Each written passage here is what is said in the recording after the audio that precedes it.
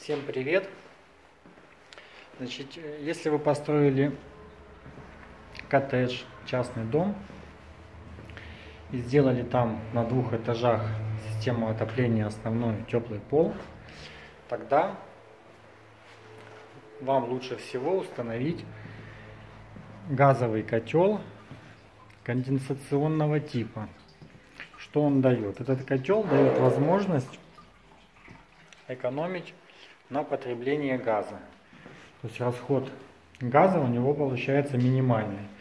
И знаю опыт таких клиентов, которые уже живут не первый год с такими котлами и подобной системой отопления, у них очень небольшая сумма выходит за отопление, так как потребление теплого пола считается экономичной системой отопления.